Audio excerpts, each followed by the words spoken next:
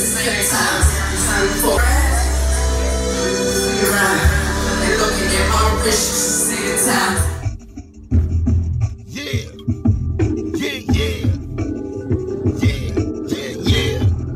Welcome back to a new session of Auto-Tunez. This is Broken Glass Everywhere.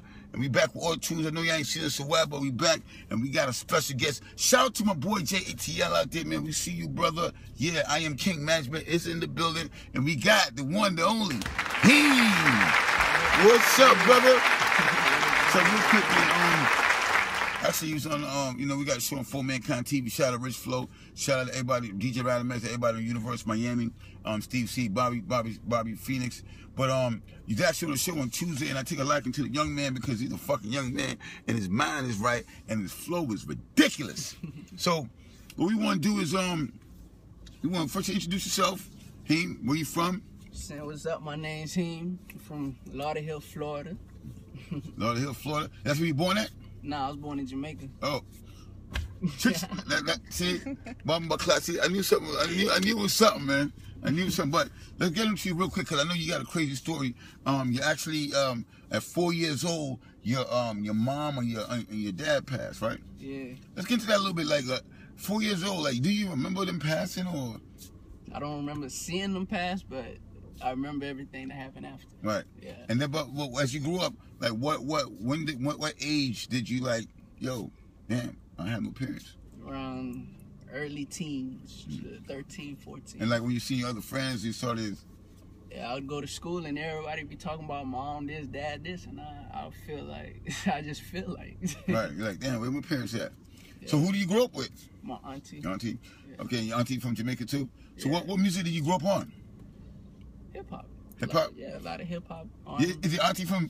Did your auntie go from Jamaica to New York? Yes, and then here. It had to be, you know. That's just the way it is, man. It went from Jamaica, it's like you went from Jamaica to Miami or Jamaica to New York and then Miami. She old school. Old school? So the music influence came in from like my cousins and the people around me. Okay, all right. Grew up here. And what were they playing in the household? Not even in the household, outside the household. Oh, well, you was actually in Lauderdale at the time? Nah, I came up here when I was 4. Okay, you came here at 4 and then. So what kind of music were you listening to? Like, what were they playing around you? Like, what hip hop you was listening to? Around then, but Neo had just came out. Neo? Yeah. Damn. There's a lot of different stuff. But who was rapping back then when Neo came out? Jay-Z, I guess? Eminem. Eminem. Oh, Eminem. Came up on a lot of Eminem. And then who you took to? What MC did you take to? Eminem. Oh, when I was coming up, when I first started rapping, Eminem was the first album? His first album? No, not even. Right around Till I Collapse or. Yeah. But man, you gotta check out that Martha Mathers though. That album right there. Woo! I heard Beautiful off of that one. Yeah. Man, that's when I was like, this boy here serious. You putting bars and patterns together. So you listen to Eminem, and then who came after that? You was like, yo, I like this right here. Started vibing to some Wayne. A lot of the people, the one-hit wonders around 03, 04, 05. Like who? Name one one-hit wonder. One-hit wonder. What's his name? Mike Jones. Mike Jones. Mike Jones. What happened to that guy, man? Damn. See, but that's what I want. That's good that you mentioned that, because a lot of people that come out and they hot and they're gone right now. A lot of people don't understand that the music industry is really no music industry, because you don't get no checks every week. You don't get no retirement plan. When your name is not being called on the radio, you don't get no check. A lot of people don't realize that, and you get a quick little run. Nobody saves their money. Nobody make good plans except for a few people, but. People gotta realize that it's actually no music industry. There's an industry, but there's no music industry, because you don't get no paychecks, you don't get no weekly paychecks, you don't get no insurance plan, none of that.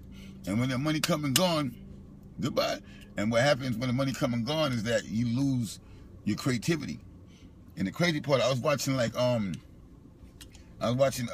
Keith Murray battling Frederick Starr, and I was hurt, man. To see Keith Murray, I'm like, damn. But anyway, so you went to Mike Jones. So when did you start realizing, like, you know what, man, I want to start spitting? Years later. That was around 03, 04, 05. I ain't start rapping till about 2010. And because you got a crazy flow and pattern. Talk to me about your flow and your pattern, like how that came about. Eminem, Tupac. You mashed them together? Sort of, kind of, and then I mixed it with the new day and age, with the new school, and just try to make it my own. Right. So. And as far as writing songs, like how do you go about writing your songs? I just started formulating and learn how to put a structured song together. Right. So it's just I just go off the vibe. Do you get the beat first, or do you? Yeah, I get the beat first. The beat first. The beat plays a big part because however you vibe on the beat or Right. what comes to mind. Okay. So Heem, tell me about like what is it you really want to do with music? Honestly, it's a lot. I want to show off my pain, show off where I'm coming from, as in a person, as in a black person. Right. Not even just about race, but just show Your where I really life, came your from. struggle, right? Yeah. And then from there, I just want to make good music. Just let y'all hear what my creative side shows. Right. So, see, you right at that early stage with the music. Do you write rhymes all day in your head? Yes. Honestly, I do. You see something you like, I gotta write a rhyme about that. And I just play around with it a lot. You put out a mixtape yet? Nah, not yet. Next year. Damn. Early 2016. You're making a lot of moves for a man. You got no mixtape yet. Like, how do you get started to be moving around as you were? Because right now, if y'all know, we down here in Miami.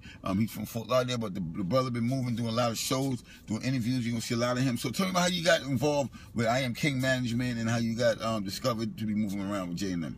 Through my cousin, she hooked me up with Bianca them, and then from there we just started working. And what else like? You like, damn, I'm just writing rhymes, and then you got these people coming at you talking about manager and all that. Like, what was that feeling? That's a good feeling though. Like, yeah, it is. It's like that's a step moving in the right direction. With you. Yeah.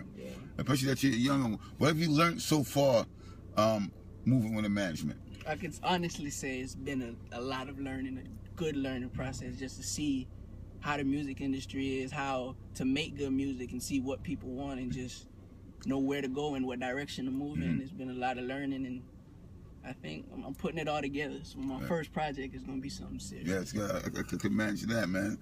Shout to that boy, I'm Grizzly. You see, boy, post you up. You're like, hey, my people, Grizzly. What's up, Grizzly? We see you. Good. But yeah, man. So, what would your first project sound like? Like, what kind of topics you want to touch on?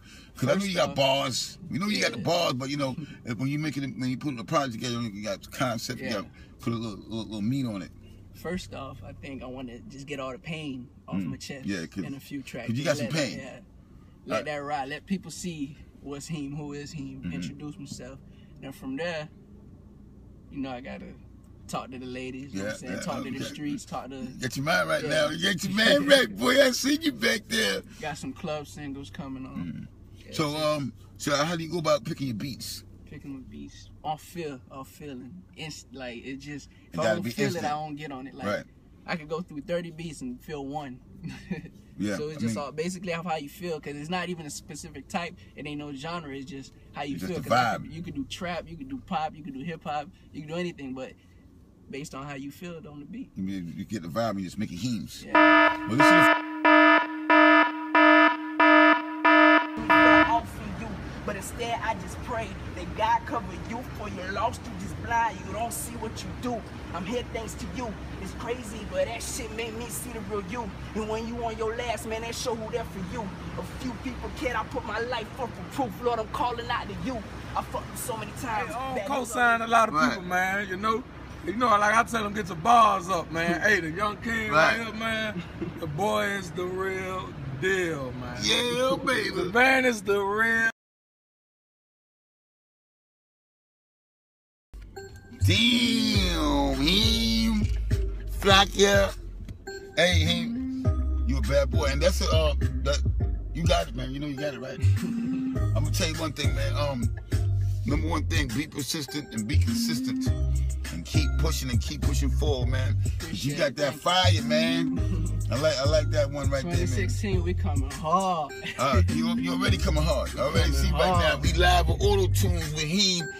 Form KTV. Well, check this out, man. We appreciate you coming through, Heem. Where can they find you out there looking for you, man? They can find me on Instagram at Heem Music. And they can find me on Twitter at the same thing. They can find me under my real name on Facebook, Raheem Lindo. And on YouTube, Whoa. Your name is what? Raheem Lindo. Lindo? Lindo. You know, that's my family name. For real? Lindo. Gee. From Jamaica? What part of Jamaica you from? They from everywhere, honestly. Get the fuck out of here. I'm got Raheem. Portland, they from everywhere. I gotta check this out, man, cause that's my family name. Kashif Lindo, Willie Lindo. Kashif Lindo's a big reggae star. You know Jack Ruby? Yeah. What's his name? Jack Ruby. Jack Ruby? I'll find out. Alright. That's cool. Cause ain't too many Lindos in Jamaica, you know that, right? What you mean? There's a lot. I mean, in Jamaica, that's it. Oh, but nah, like, that's Jamaica. I'm sure they are related. I'm gonna find out though. Yeah. But yo, we want to give thanks to Heem for coming through. I am King Magic Bianca. Say what's up. We live. Give sign off. Broken glass everywhere. Auto-Tunez, baby. Man right here, he deserves it. And I'm gonna tell you why. This man right here, through all the technical difficulties or whatever, came over to me. We brainstormed. And we got this man's music for him to perform. Now, if that's not hunger to perform, where you ain't got a crowd full of people, but still want to do what the fuck you love to do, let me tell you something, man. I fucking salute you for that, man. And I'm glad that we got that fucking music. And besides that, not only was he last, but he was good. So that's the crazy shit about it. He's up there